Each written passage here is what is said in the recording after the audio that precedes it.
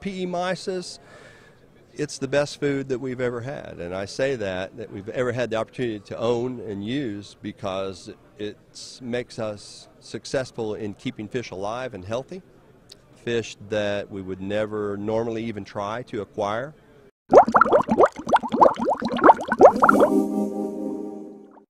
Hi everybody, John here with another Fincast. We're talking about a new product to, well, it's a new medication for fish, and it's kind of revolutionary in terms of the way the product interacts with the aquarium environment.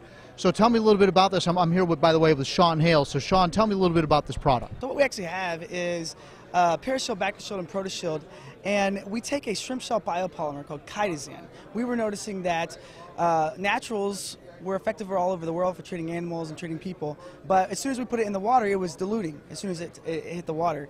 And so if we could only get it to the fish in a high concentration without affecting gaseous bacteria. So we found a shrimp shell biopolymer called chitosan. We impregnated the chitosan with the matrix of natural oils, manuka oil, neem oil, limonene. That shrimp shell biopolymer has a negative charge and fish have a positive charge. So it actually serves as a carrier that brings the medication right to the fish, coat the fish for 3 days, skip over gaseous bacteria and not cause an ammonia spike inside your aquarium, therefore being reef safe and plant safe. So that's an amazing breakthrough if it works. If you had good success, you're getting good testimonials from your customers? Yeah, about a 90% success rate. We tested it at a lot of the fish stores. I was kind of nervous about bringing it in because it said herbal, because it said reef safe. I was afraid, oh, if I put this product out and it messes someone with the aquarium, I'm never going to hear the end of it. And so we tested it in-house. We have a lab in Dallas. We have an independent lab in Tampa Bay. And we also have a lab in Houston. And so all three of the labs did the study. We didn't see any shrinkage in coral, no effect on like gonopores, no effect on anemones, no effect on blood shrimp, macroalgae, zoanthids, things like that, SPS, monopores. So, and what kind of ailments can you treat in an aquarium then? So the Parashield is more towards parasites like cryptocaryon ick. The Bactershield is gram-positive and gram-negative bacterias. And then the Protoshield is more protozoan infections. It's really more, I would say that you would use the Protoshield as more of a preventative. If you're bringing fish in, you don't quite know if it has ick on it yet.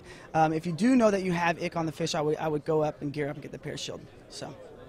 And I see that you're showing an African cichlid here and also a clownfish, so I'm assuming it's fresh and salt water. Complete.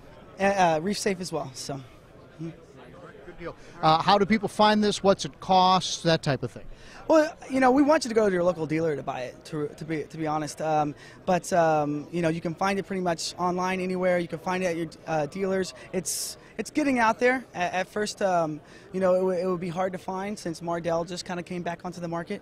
But you should be able to find it. If you can't find it at your dealers, you could probably find it at Amazon.com or things like that at MSRP. So.